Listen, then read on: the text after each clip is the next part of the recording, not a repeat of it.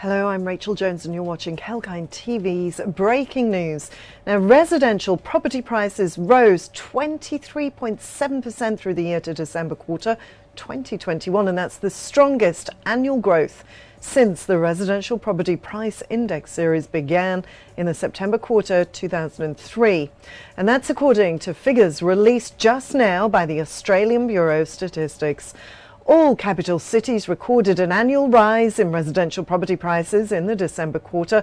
Hobart was up 29.8%, Canberra up 28.8%, Brisbane's up 27.8%, and Sydney was up 26.7%, with Adelaide up 23.9%, the largest annual rise since the start of the series in the September quarter.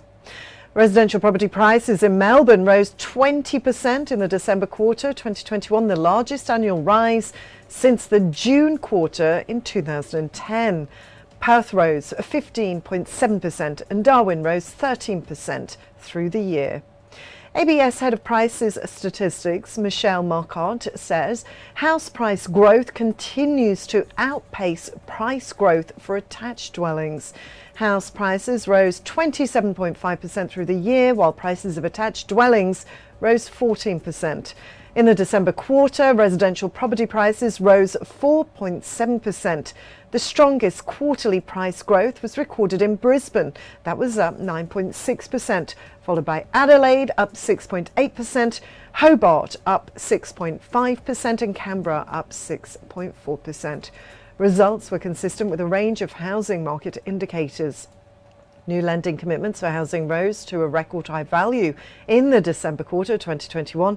Days on market fell and sales transaction volumes increased. Record low interest rates and strong demand have continued to support growth in property prices.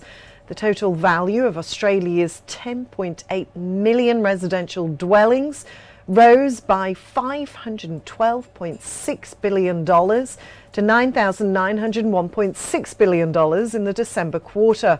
The value of residential dwellings has risen $2,015.1 billion since the December quarter 2020.